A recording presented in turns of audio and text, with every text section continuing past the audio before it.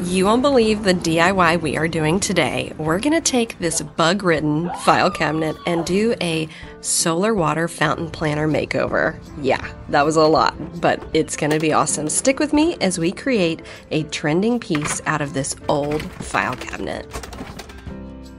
I'm Autumn with the Flipper's Guide, and we do totally doable DIYs here. I want you to have a home that you love, so stick with me and I will teach you one flip at a time.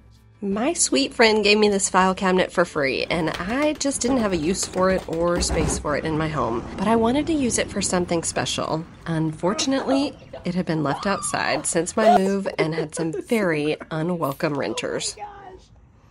It's not moving. Oh my gosh, what if it doesn't die? I don't have a whole lot of fears, but a spider like this is one of them, and this had the red violin shape on the back. Pretty sure it was a black widow. So it had to go, and so did all of our other friends that were enjoying the space. I wanted to do this project with my daughter. She's going to be going to college, and so she had said she wanted to make a planter. Of course, she didn't help much with the bug cleaning. We don't do bugs. Oh, you weren't here for the bad part. You were not! I was here. The other, I will tell you that this project was a journey. As with all projects, there were ups and downs, but it will be worth it to stick with me because the final product is amazing. So after we cleaned the piece, removed what was left of the old wheels, I decided I wanted to cover up this space and completely fill it in. Goodbye bugs, hello full, beautiful, rectangular shaped planter. We measured a 1/4 inch piece of plywood, cut it to size with the table saw, and then we were ready to go attaching it with the nail gun. If you haven't subscribed to my channel yet, I would love for you to do that. We have so much fun here at the Flipper's Guide learning about totally doable DIYs. I can't wait for you to see what's coming next. We got the board attached, and now it was time to remove those drawers. The drawers are beautiful and they are made of wood, but I will tell you that this file cabinet is actually made of a pressed wood. So if you're one of those wood lovers, just know we are not ruining a vintage or old piece of furniture. Remember when I said there would be ups and downs to this project? Here's one of them.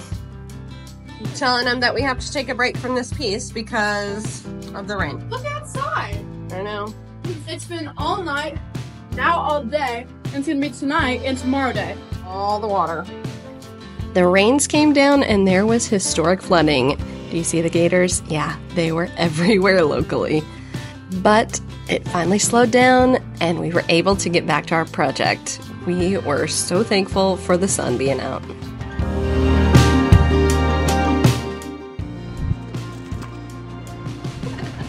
Our first step was to get rid of this center piece of wood. My daughter really enjoyed the demo, but I had to teach her kind of how to put some oomph into it.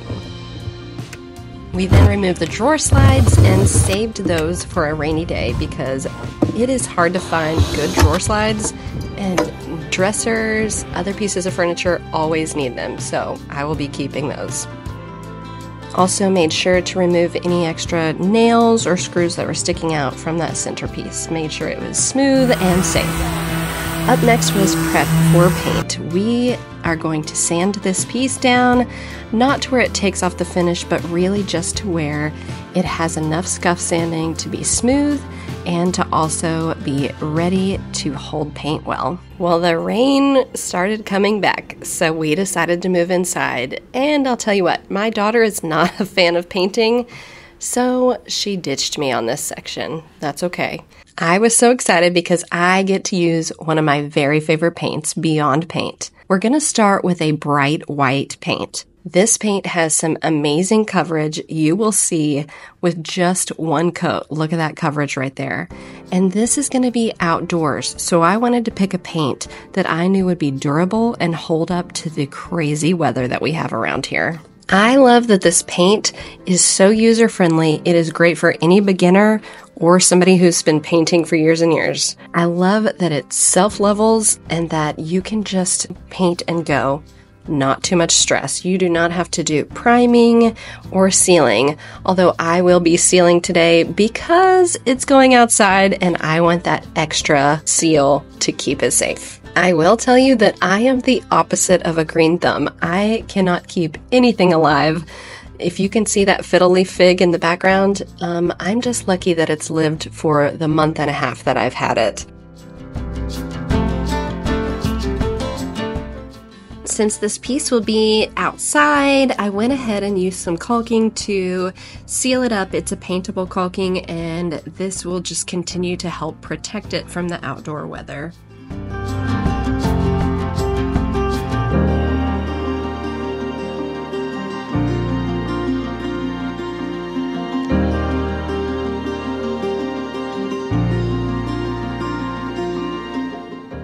On this piece, I wanted to try something that I've never done before.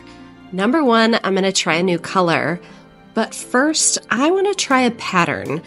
I'm going to use my painter's tape and create a lattice pattern. I first took a pre-cut piece of paper that is an exact square in order to create the diamond shapes. I traced around this diamond after I measured, finding the exact center. I then connected each diamond and used my pencil to create the pattern.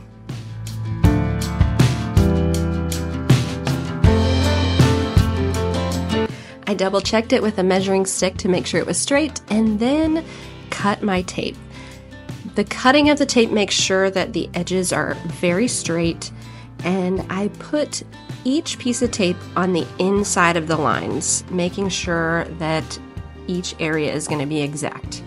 Now, I will tell you that I would recommend doing this differently, and I actually did it much differently on the other side. This side, I cut individual pieces and put them on the piece, but as you can tell, I started making longer strips.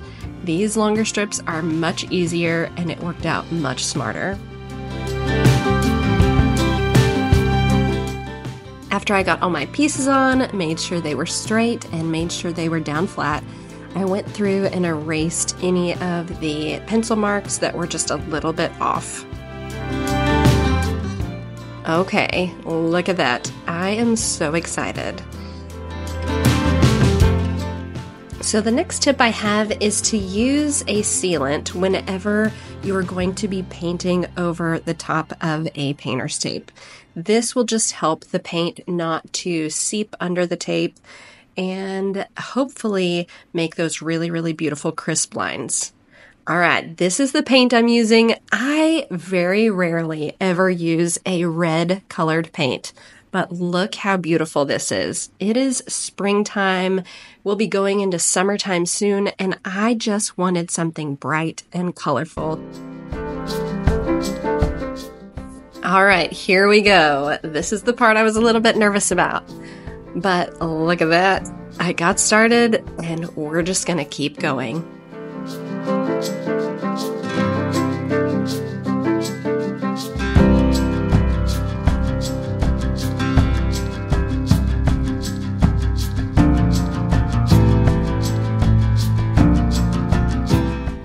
Let's talk about a mistake I made. Right here on the side, I forgot to take the tape off or to cut those edges off before I started painting. I don't know what I was thinking. I think I was delirious. But if I were you, go ahead and take that tape off or stop at the edges. I will show you how I fixed it, and it was just fine, but it did make it take just a little bit longer. At this point, I was questioning my life. Does it look like a murder scene on my piece, or is that color going to work out? I decided just to keep pushing through and go ahead and fix my error. I just took my box cutting knife and pulled that tape off.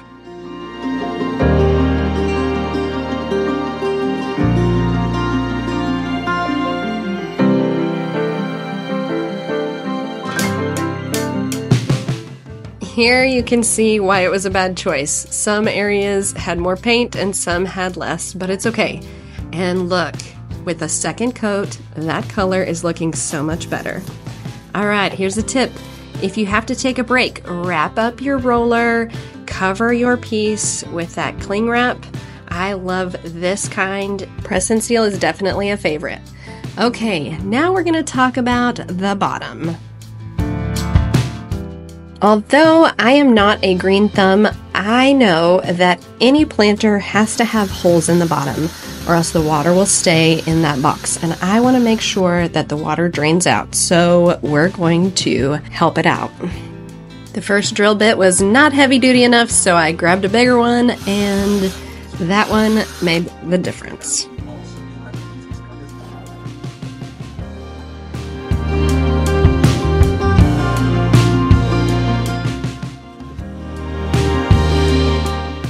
Okay, it's time to see if it worked. I was so nervous. But look at this. I am so excited about this lattice look. It's something like I've never done before. But don't leave me now. We've got so much left coming. I went ahead and erased any pencil marks that were underneath the tape and then followed it up by taking the tape off the other side. With those long pieces, it made it even easier once I figured out the smart way to do it.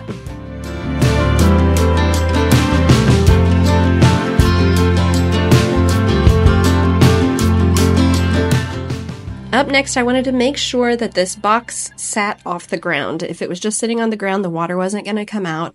So I looked at using some wheels that I already had. The small ones would not work, so I found some roller skate wheels. You know what? Why not use what we've already got? This doesn't have to move much, and it doesn't have to be anything fancy, so let's get this off the ground and make it mobile.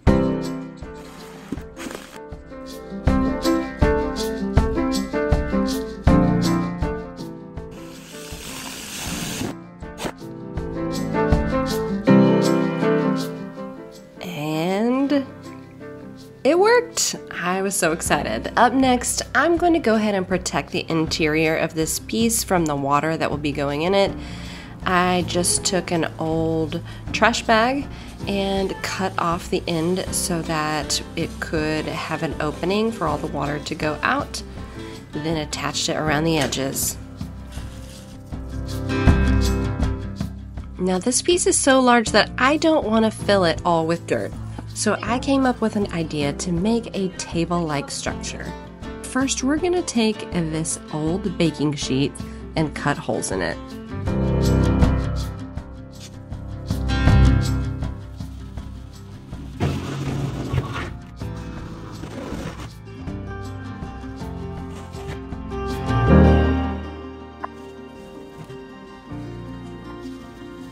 So this baking sheet is going to be the top to the table, and underneath we're just going to use some wooden pieces that I had from an old fence that we were building and put them down as makeshift table legs. They actually fit really perfectly in there, and then that baking sheet just fit right on top.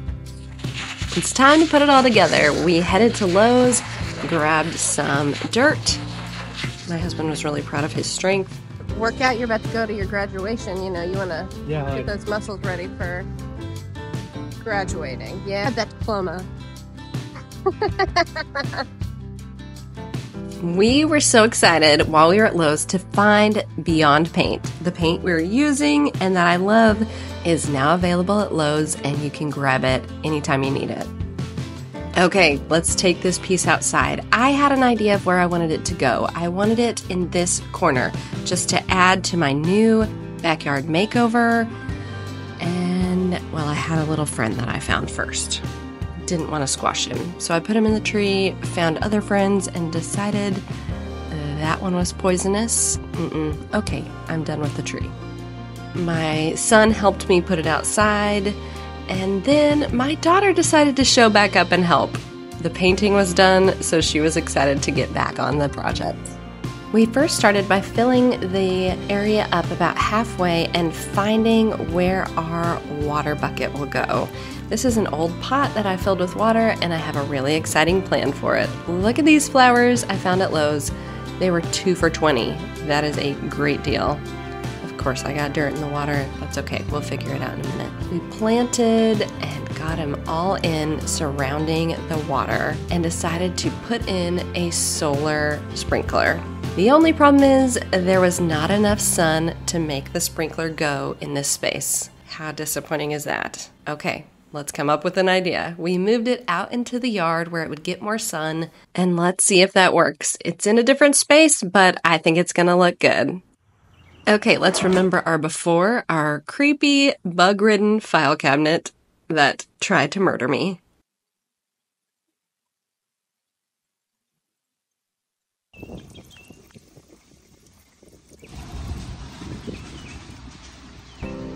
And here is the after. How cool is this? I am so excited. I love this bright color. I wasn't sure at first what I would think about a bright, beautiful red color, but it looks gorgeous in my backyard. It is a pop of fun, and it will be so nice to have that fountain sound in my backyard during the summer. I placed it right next to my hammock so I can sit and maybe read a book or just enjoy my backyard this summer with a fun, gorgeous background of my planter and fountain. What do you think? Do you like the color? Do you like the pattern? Would you have done something else? Let me know. What I love is that we took an old cabinet that was not being used and turned it into something really cool and different. As always, thank you so much for being here with the Flipper's Guide. Be sure and check the description if you have any question about the products used. And as always, remember, if I can do this, you can do this. You've got this.